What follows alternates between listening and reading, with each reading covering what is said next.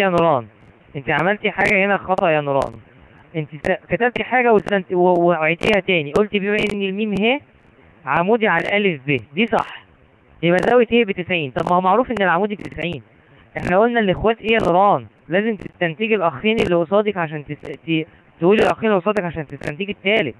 انت قلت الميم ه عمودي على الالف ب، ادي اول اخ. الاخ التاني الميم ه ده العمودي ده بقى بيمر بمين؟ اللي هي بتنصف على ب. لا، هو مين قال لي ان الهي بتوصف الف ب؟ ده دي لسه هنستنتجها يا نوران. الاخوات لازم اقولها لكم كاملين. الميم ه عمودي على الالف ب، ده اخ موجود قصادي. هو هي في المنتصف؟ لا، ده انا لسه هستنتجها. لازم اقول حته مر بالمركز، دي لو اتنست يا جماعه بننقص عليها لان البرهان ما بيكونش كامل ساعتها. لازم اقول والميم ه مر بالمركز، لازم اقول الاخين فاستنتج الاخ اللي ناقص. ماشي يا نوران؟ اسمعك تاني بقى بصح يا نوران من الاول. ماشي يا مس. قول ميم ه مر بالمركز وميم ه عمودي على الالف ب، اذا ه منتصف الف ب، اذا الف ه بيساوي ه ب. برافو.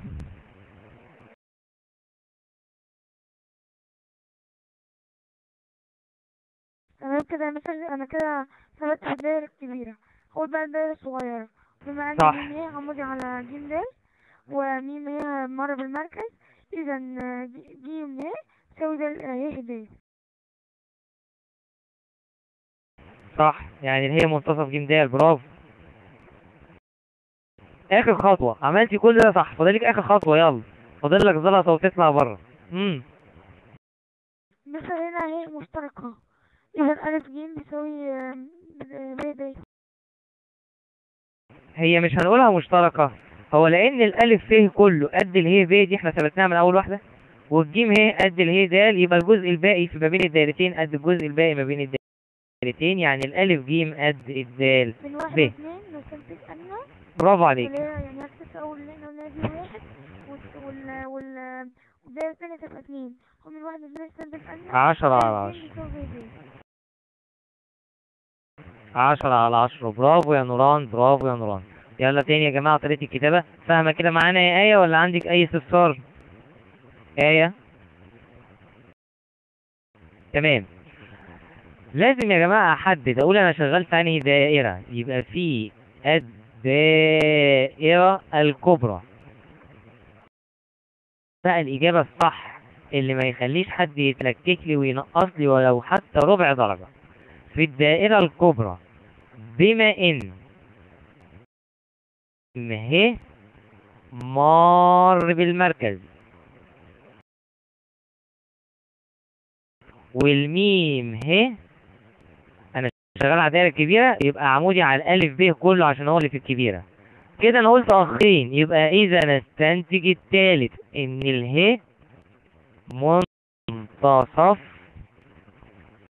الف ب، يعني معنى كده الجزئيه الف ه قد الجزئيه ب ه، اسمي دي رقم 1 واركنها. اللي عملته على الدايرة الكبيرة أعيده تاني على الدايرة الصغيرة، يبقى في الدائرة الصغرى أقول له نفس الكلام. بما إن الميم ه مار بالمركز، أدي أول أخ، شفتوا وأنا ماشي عمال أعد الإخوات، والميم ه هيبقى عمودي بقى على في الصغيرة، يبقى على ج د، يبقى إذا اله منتصف الجيم د اللي في الصغيرة، يعني معنى كده إن الجيم ه قد اله د، نسمي دي رقم 2. أنا لو طرحت بطرح 2 من 1، لو طرحت الجزئية الحمراء الصغيرة دي اللي هي الجيم ه والهي د من الضلع كله، يبقى لي الألف ج ما بين الدايرتين قد الدال ب أو الب د. في الدور عليك يا نوران في الشكل المقابل، هو اللي مديني الرسمة يا جماعة، ألف ب وألف ج وتران في الدائرة ميم زي ما انتوا شايفين. فعلا والله الألف ب فعلا وتر والألف ج فعلا وتر. قياس زاوية ألف زي ما انتوا شايفينها ب56 درجة.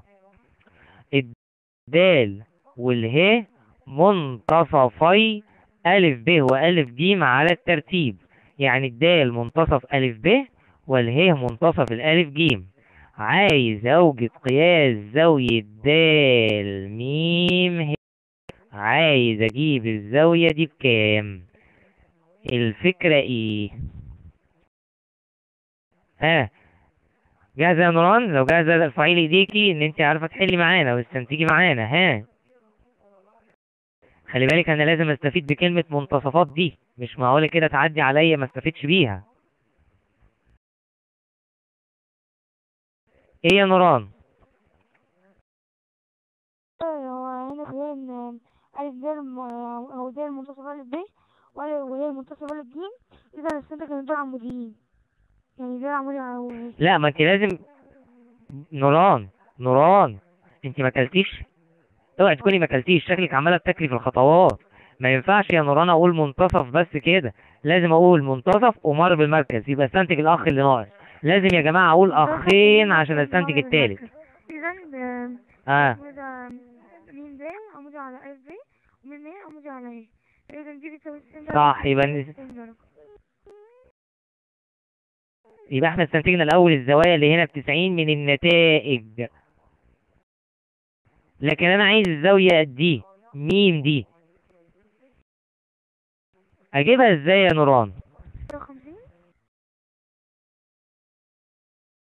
زاوية ميم، انا الالف هي اللي ب56، زاوية ميم بكام؟ زاوية د ميم هي بكام؟